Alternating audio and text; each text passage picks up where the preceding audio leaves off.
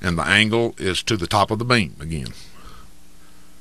You want to be sure and get your screw in that pilot hole that's in there too. If you just put that screw in there and run it down in there, you can crack this block if you don't use that pilot hole. I know there's a lot of screws that go in this particular part right here, and it's one of the hardest parts of the table to do, but Legacy is very aware of that, and they pay a lot of attention to the mechanics that put these tables together, and I would expect to see an improvement here real soon. Notice how the blocks are on opposite sides of the beam. They're at a diagonal from each other. This is how it should look once you get the beams ready to go in the table.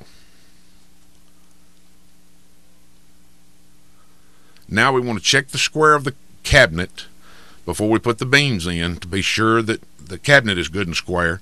Now we'll start putting our beams in. These beams should fit snug where you can tap them in with a rubber mallet, but not so tight that when you tap them in, it bows the cabinet. We want to be sure this is flush right here, because all around the top, this is where your slate is going to sit. And if it's not flush, it'll make it difficult when you put your slate on to flatten your slate seams. So we're checking here to make sure the beams are flush.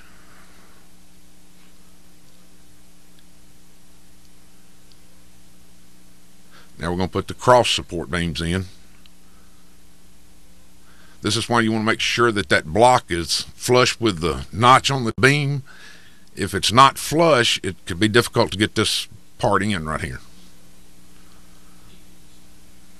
There, we want it tight, but not so tight as to bow the cabinet out again.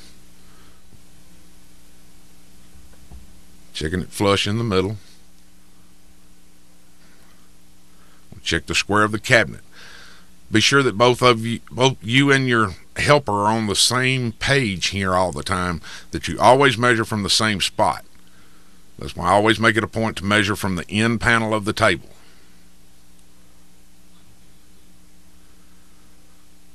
Table should be relatively square here. It should be, of course, we like to have it perfect, but within reason, within a quarter of an inch or so of each other, it should be square.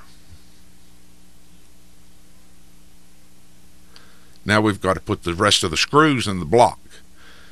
Here we know also that it's easy not to put all these screws in, but we need to get all these screws in there because this really makes this table strong. And again, Jerry is very aware of how much of a problem this is. And again, I would expect to see an improvement coming here real soon.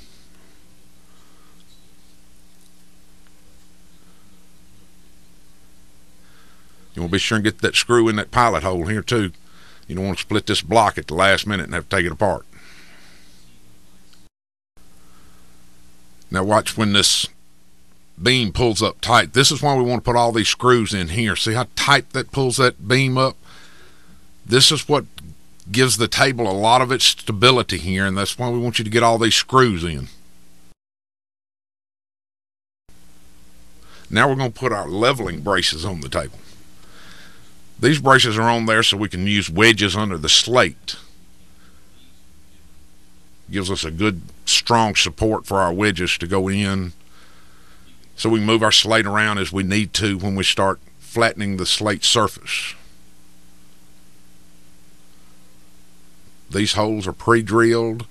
The nut is inserted into the leveling brace, so it's a machine bolt. You want to be sure that this leveling brace is flat and flush with the top of the table. Our cabinet is now complete. At this time, when you're working in the shop, the cabinet can be set aside, for loading the truck and going to the customer's home. Here's one of our legs. You'll notice a plug has been cut in the leg, a T-nut has been inserted down in the leg, and the plug epoxied back in. This allows us to put a machine bolt in the leg instead of a wood lag. Now we're going to put the legs on the table. First you put the leg plate on, then set the leg on top of the leg plate, and be sure and put your nut and washer on the bottom. We're just going to get these good snug, so when we turn the table over, then we can align the leg the way we want it. It's not particularly important that this be perfectly straight now.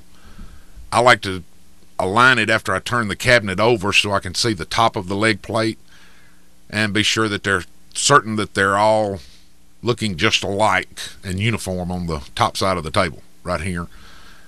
You'll see where we align the top plate and the leg. I like for one person to do this right here in the team so you have a good uniform look on the table. You'll notice how I just use my fingers to kind of measure this plate around here. Make sure they're all equal. You want to be sure and align this leg with the corner of the cabinet. The legs to be centered up with the corner of the cabinet here. Now we have our legs all positioned where we want them lined up.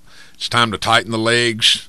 We'll be sure these legs are real tight here. We don't want any wiggle in the cabinet when we get it set up. After your legs are all tight, now we're ready to position the table in the customer's room.